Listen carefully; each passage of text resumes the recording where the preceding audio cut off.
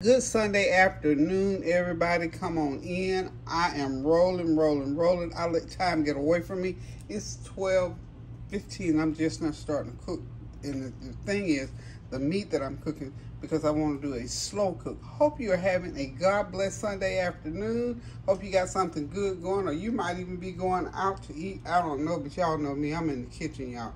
So, hope you continue to pray without ceasing since the last time we spoke, and that God has blessed you according to his riches and glory, and that every desire of your heart has been met according to God's will for your life, that your children are well, prosperous, safe, and just loving life and moving forward as any parent would have them to do, and that all the people around this world throughout these United States, that all your heartaches and your pains, that the Lord, that I know of my salvation, has embraced you, and that you have allowed him to come into your heart. You do know you have to invite him in. He's not a pushy God that he just pushes his way in. So you have to invite him in. Ask him, Lord, come into my heart.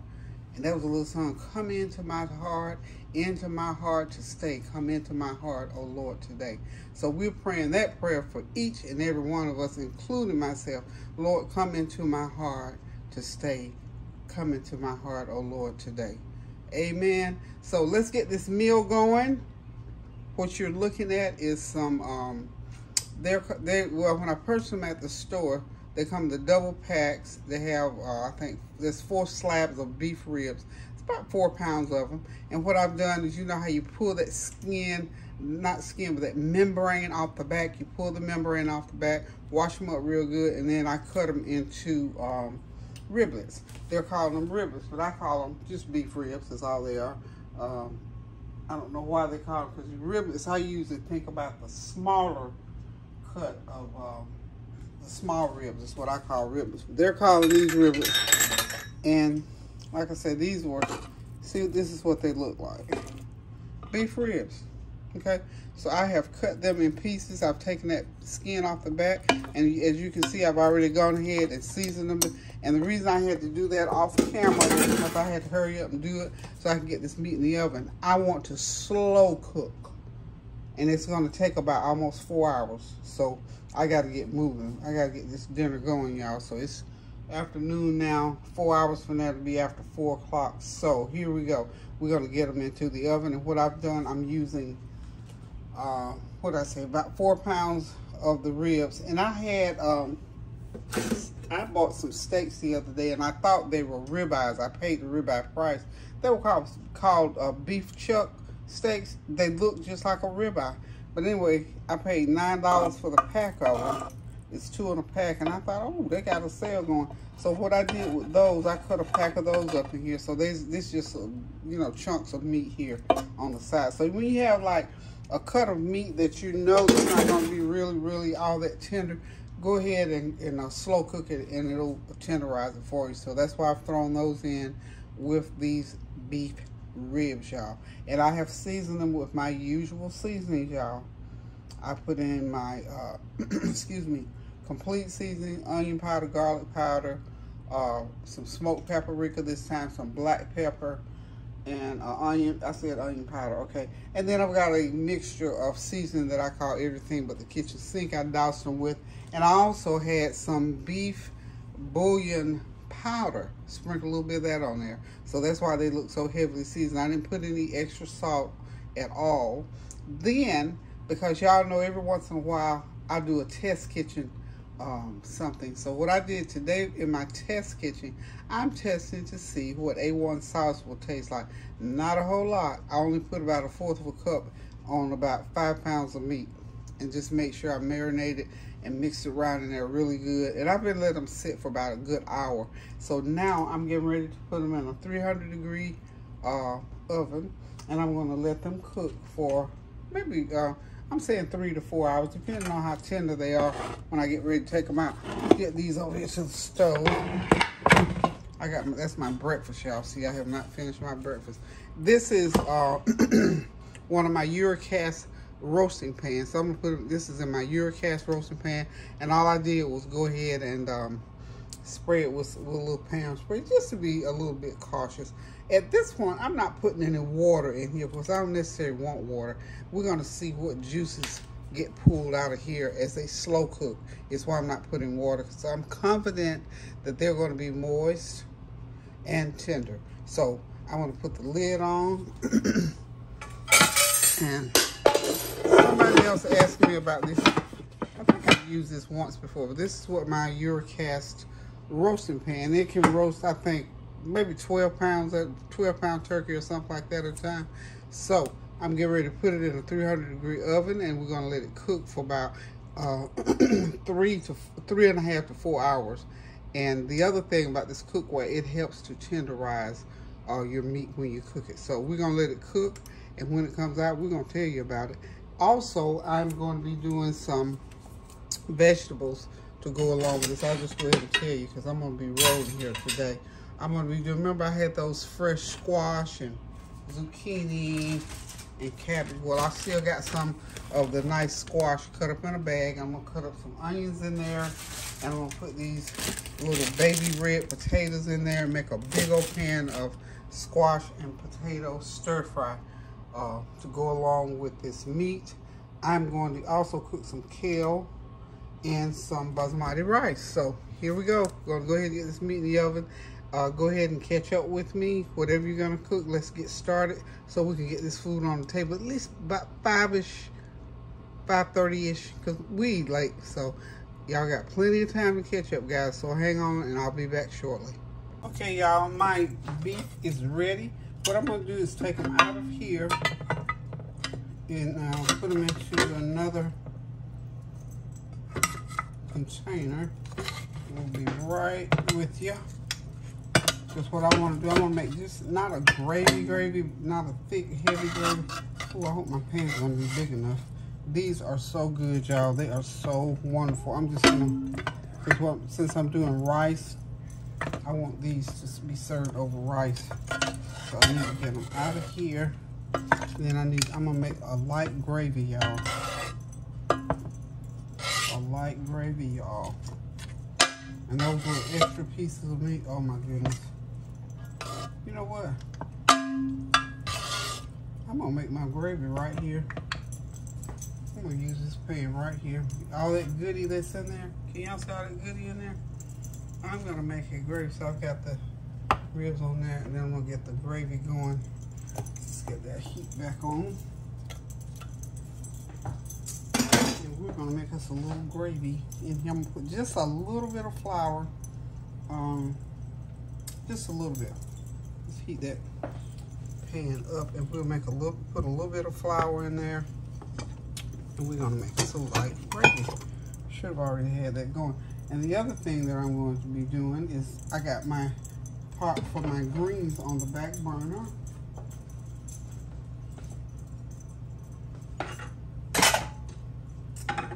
So I will be doing that. And I'm going to also go ahead and, well, I got the meat cooking for that, so I'm going to let that continue to cook. Meanwhile, at the OK Corral, I'm going to head and heat up my wok for my stir-fried vegetables, okay? So we'll let this get good and hot. And when all this comes together, dinner will be ready. The last thing I'll do is steam some basmati rice, and we'll be ready for dinner, y'all. Ready, ready, ready. So let's get this going. I'll be right back. Okay, y'all, I'm back. I think I'm probably gonna use I got this oil heated up again, this pan rather heated up. Yeah, maybe a tablespoon of flour.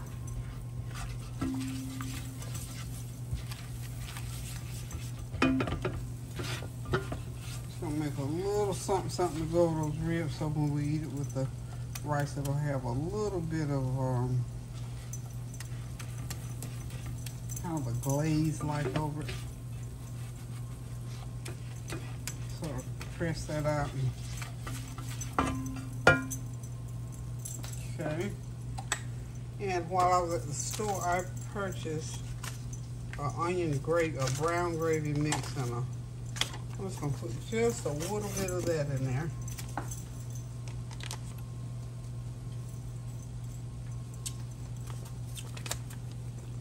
You know, these gravy mixes have a little flour in them too, so any kind of little gravy packet, if you want to use one or not, I mean, it's up to you.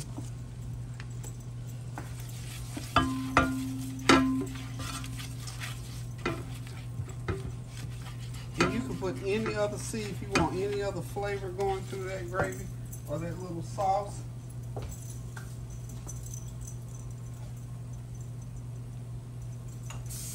I'm coming. Simply pour it in. And so what I'm going to do right here, right now, I'm going to go ahead and pour a little water in there. It's about a half a cup of water.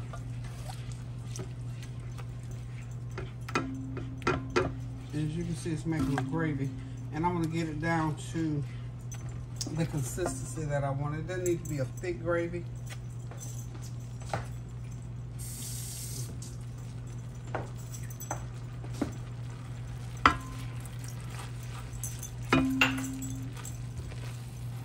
That tastes pretty good, y'all. I'm gonna have to thin it out, so that means I'm gonna have to put more mix in there. So what I'm gonna, it's not very salty at all. So what I'm going to do, I'm gonna go ahead and put me a little bit more of that mix in there for flavor, simply because I know I gotta add more water, and I don't want it to be all thin, and then I don't want it all thick and lumpy either. So this will make, so this is basically how you make gravy, y'all. I mean, come on. Just gravy from scratch. Some good old hot grease. Put some flour in there, brown it, season it up, put some water in there, and you got your gravy made. Make it so quick. And this is still thick, much thicker than I want it.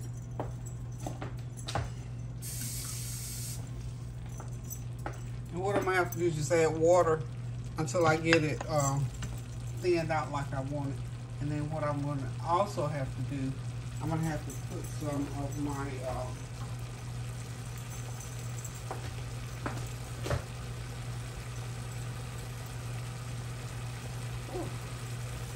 I'm gonna have to put some of my beef flavored bouillon seasoning in there. Just about a half a teaspoon of that. But we gotta keep the flavor going, is what I'm getting at.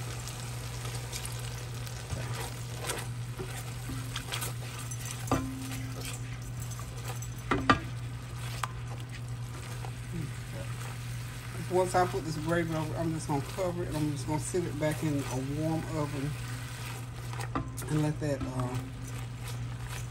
gravy sort of go through it. And we're gonna have our sauce for our meat. Okay, so now I got to get this out of the pan. So I'll be right back. Okay, this is about how I want this gravy to look, y'all.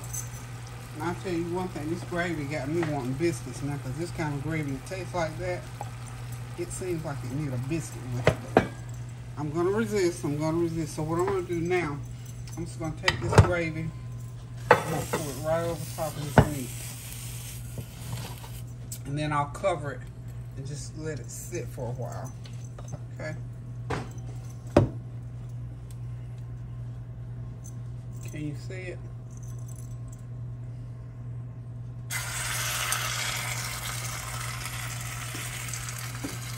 Okay.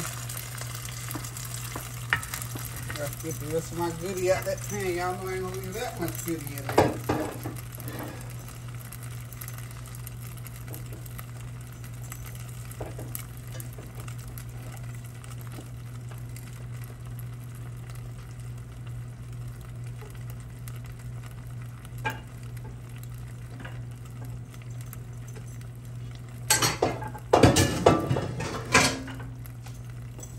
Okay, so we got the gravy out. Just gonna pour the rest out. And what we'll do is just make sure that the gravy gets over all of the meat. And these are just gonna be wonderful, y'all. Okay, so that's the meat. Now I'm gonna go ahead and get the get my veggies going. this meat from over here and cover it. And of course, like I said, I'm just gonna put it in a warm oven and let it just kind of simmer. Okay, so now we're gonna do the veggie stir fry.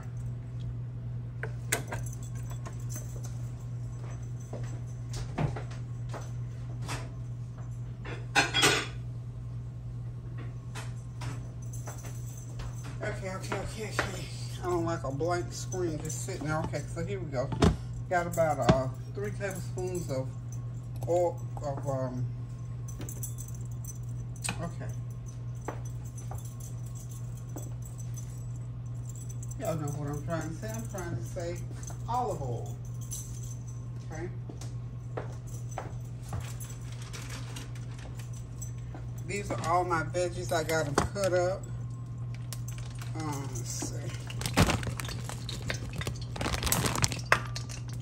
I got orange peppers, green peppers, green squash, and then I've got some zucchini. So I'm just going to start putting them into the pan.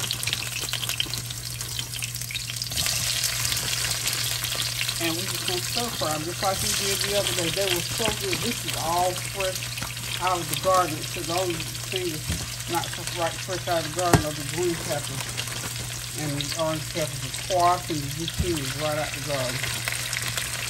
And they are, the taste is just so different. Now I've got my little red potatoes in the microwave. You know, I always microwave them, so you know, just to get a little head start on cooking. So when these get just about ready, when my veggies get just about cooked, I'm gonna go ahead and start adding my potatoes in. And meanwhile, that's okay for that.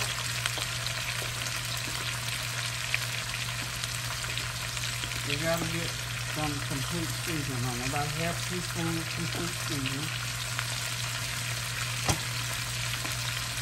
Onion and garlic powder. So when we get done, all of this is gonna be mixed in. We're gonna have those potatoes in, but I'm not gonna put the potatoes in just yet. So y'all hang tight. When y'all see this again, potatoes again, and everything will be ready to go. This is gonna be this is my big wok, y'all. This is my year's past. Somebody asked me about this wok the other day. This is part of my year's past cookware, and it is the large wok without, it has just the 2 little rounded handles like this on the side. It cooks so well. I love, like I told y'all many times before, ever since I've had this cookware, I love cooking it. It does just what I want it to do. It cooks faster, don't have to put water in it most of the time. And I have enjoyed it. A little bit pricey, but it's worth it because it does exactly what it says it's going to do. Okay, you let those cook down a little bit, and then I'll add the next thing. I also have some kale. I got me some smoked turkey back there cooking. And I'm gonna put the kale in there. You know, when I bought a bag kale. It's just convenient. You don't have to do much cooking and cleaning to it. But I was disappointed. I only had 1 bag. I'm telling you. I went to that grocery store today, and I'm just here to tell you. That was slim pickings, y'all. All I got to say. Slim pickings. The prices weren't too bad.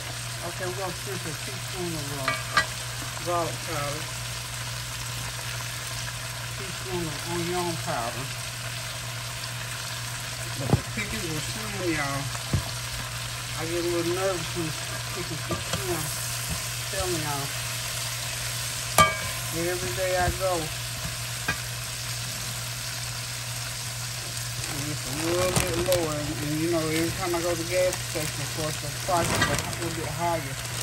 Okay, I'm just gonna go ahead and put in the remainder of the veggies. And I've still got my potatoes added in. Another half a teaspoon of complete onion powder, garlic powder. So just season each thing, and I'm gonna have to put a little bit more of olive oil in there. Y'all excuse my reach. I didn't realize I reached across the camera.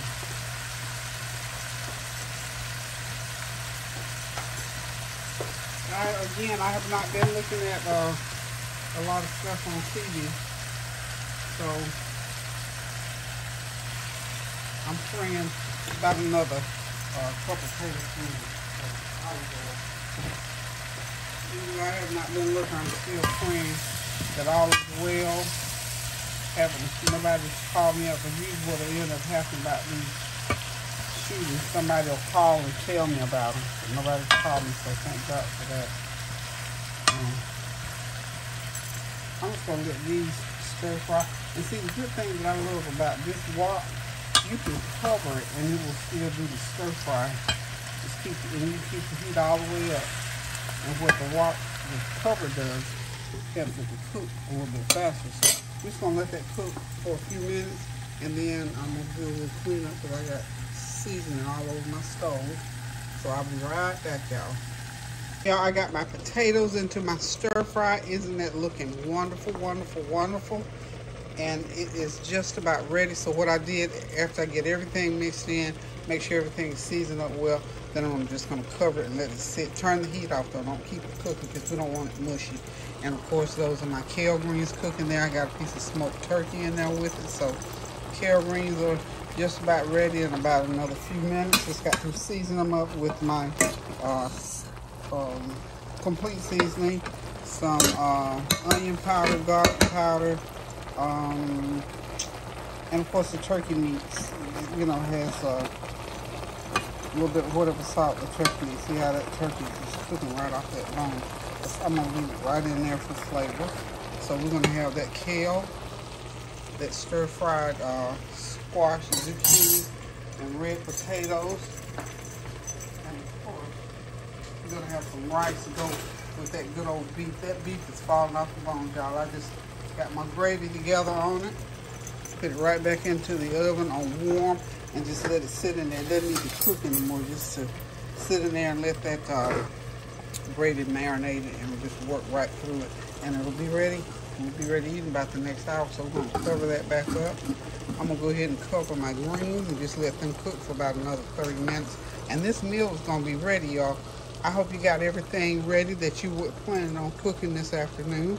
Hope everything is going well. And I do hope that you enjoy some of this beautiful weather.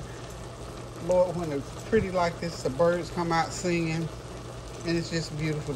Sometimes you can even look around the neighborhood and you'll see a few little kids out trying to enjoy the weather. So let's try to enjoy. I know we've been going through a lot of things at the gas pumps as well as other, you know, crime and all that kind of stuff. But let's try to make something good out of the good things that God has given us. You know, even though we have to pay the high prices at the gas pump, I'm just thankful to God that I have money to pay. I mean, come on, because one thing about it with the gas, if you want to drive that car, you got to pay it no matter what it is. And we're just going to pray, of course, that the gas prices come down, because I know it's a hardship. I've been there, done that.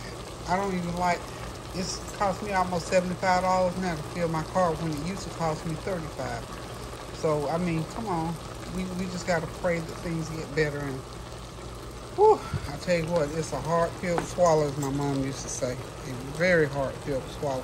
But if we sit there long enough, it'll slide on down your throat, we'll be all right.